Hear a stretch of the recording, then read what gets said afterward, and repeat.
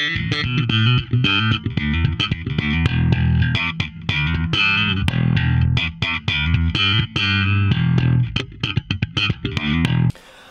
everybody, welcome to a new video. I hope you're having an awesome day so far. It's only gonna get better because today we're gonna talk about bass strings. It's a new one I got. I put it on my lovely jazz bass. Dunlop Stainless Steel 4100. It's the first time I put 4100 kind of tension on my strings. Normally I play with 45-105 like this. I think it's kind of the standard for most bass. So this one is a bit more tension, and those ones it's a bit looser, it's a bit easier on the fingers.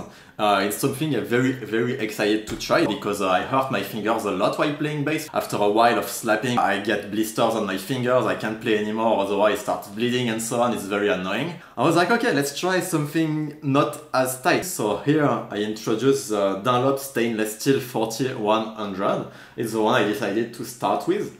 Because they were kind of cheap. I think it was like 15 or 20 bucks, something like this, which is not bad for bass strings. I'm gonna review it in this video. I'm gonna show you what it sounds like, and you can make your own idea about them. Do you like the tone? Do you like the sound or not? And I'm gonna especially tell you what it feels like on my finger. I'm practicing a song right now, so I'm gonna just play that. I'm not gonna play over any drums or anything. It's just to show you the tone.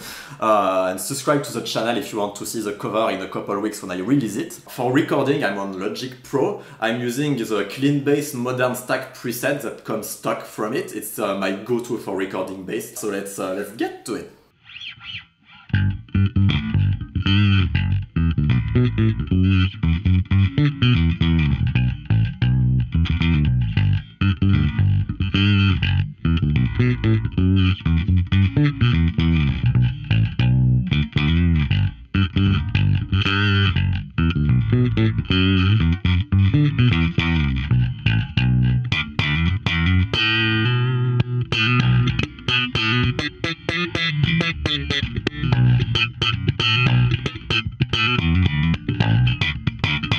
It's very bright, very punchy, I like it. They're brand new, so it's often like this, but those ones in particular, I'll overlay a little part of what I just played with the sound picked up from my room microphone, and you'll understand it's like...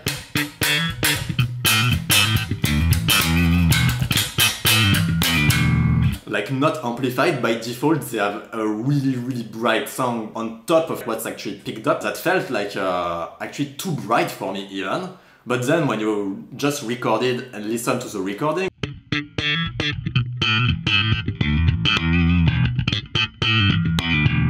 or when you play with headphones, or like if you play very loud, for example in a concert, you're not gonna notice, obviously. It's better that way than the other way around. Like if they were not bright enough, I would be sad. So here I'm happy, and the recorded sound I really like.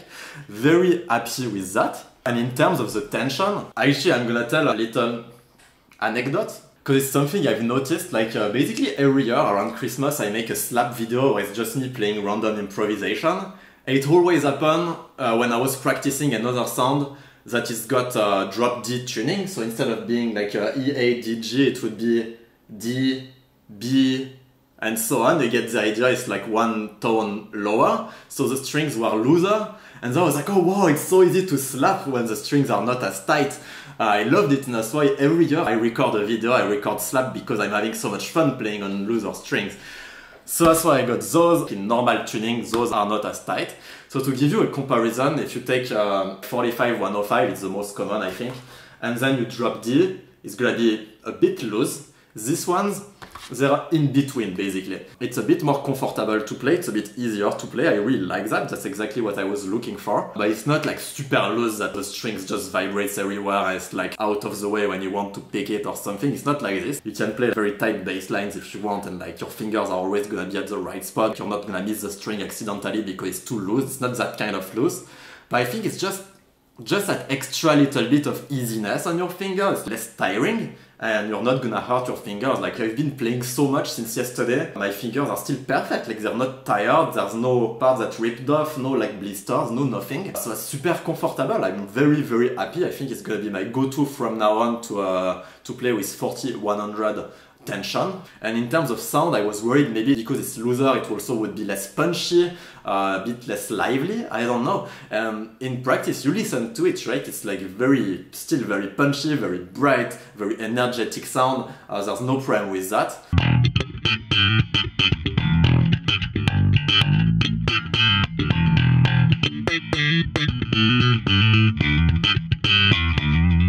That's awesome, I love it. Very excited about finding this out after like after 4 years, 5 years of playing bass now. I wish I tried that earlier. So that's a message for you. It's like if you play bass and like you hurt your fingers all the time, you're not very happy about that. Give a shot to 40-100 bass strings like this one. Makes it very nice for your fingers and they still sound awesome. And also, now you're there, I'm gonna tell you a little story about those strings. Actually, this one, the Dunlop Super Bright Stainless Steel 45-105. It's strings I bought a year ago exactly. And I actually made a little video about it because I had an issue with it. So I bought them on Strings and Beyond, the sponsor of this video. No, I'm kidding, I wish. In the comments on those strings, someone said they sound really nice, but there's a problem with them is that very often they break right at the bass when you put them on. And guess what happened? When I put it on my bass, the string broke as well. That was very sad, and then I emailed them. I'm like, hey guys, like the string broke as I was putting it on. You sell just one string so I can replace it? And they tell me no, it only comes in 4-pack or 5-pack. But they were super kind and they shipped a new one for me. That was really nice of them. So thank you Strings and Beyond for this, I really appreciate. Then I decided to try a bit lower tension strings like this, so I also got it from there. I got this one on the bass I just showed you, a stainless steel regular, let's say, and this is the super bright variant. I didn't get to try this one yet. Hopefully it doesn't break, hopefully there's not the same issue with the lower tension version. I'll update you on this when I try them. I think that's everything I wanted to say for today. So I hope this video was useful. Let me know in the comment what kind of string you play with. Did you find your perfect string that you love so much? Let me know what it is. If you played lower tension like this or not. Don't forget to put a thumbs up. Subscribe to the channel if you want more content like this, if you want to see the covers I'm gonna release in the future. And that's pretty much it. I hope you have an awesome day. I'll see you in the next video. Peace. It's pretty good actually. I haven't tuned them today, I just tuned them yesterday and they held, like they're brand new, they held the tuning pretty well right away, so that's cool, that's a thumbs up for me already. I really like stainless steel strings. That's stainless steel, that's stainless steel, that's stainless steel. Stainless steel regular, super bright stainless steel. They sound really bright for slapping, they have a very powerful, very punchy high end. This is super fucking bright, it's just the regular stainless steel. I also have the super bright version. It's actually super fucking bright.